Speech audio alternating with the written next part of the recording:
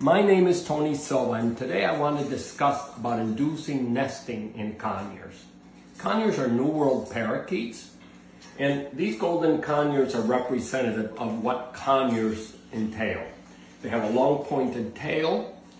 They tend to be smaller than the large macaws, although some of the large conures are larger than some of the smaller macaws. Conures tend to be fairly prolific, and many species are very easy to breed. For the common species, sun conures, green cheeks, maroon bellies, gendates, and many of the most prevalent species in aviculture, it is very easy to induce nesting.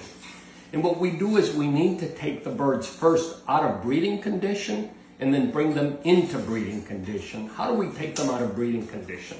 So we're going to take a parakeet seed mix or a finch seed mix.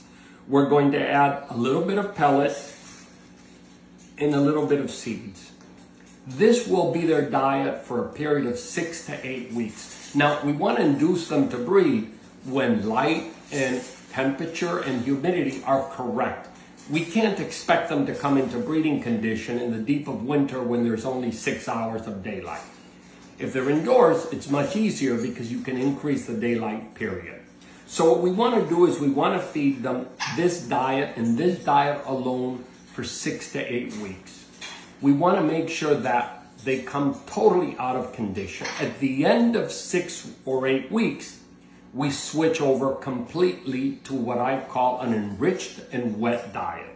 What does that enriched diet and wet diet contain? First, we want to focus on vegetables: steamed sweet potato, squash, broccoli, beets, carrots. We want to make sure that this represents about 30 to 40% of the diet. We want to avoid fruits because parrots have not really evolved to handle the sugar in fruits. We want to focus on vegetables, which are far more nutritious. Now, there's a tendency in aviculture to chop, to grind up everything into a mush. Parrots have feet that they use to grasp food with.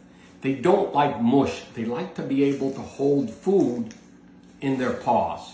So we want to cut it in small cubes, say 10 millimeters square, 8 millimeters square, or about 1/3 of an inch square, so they can hold on to it and eat it.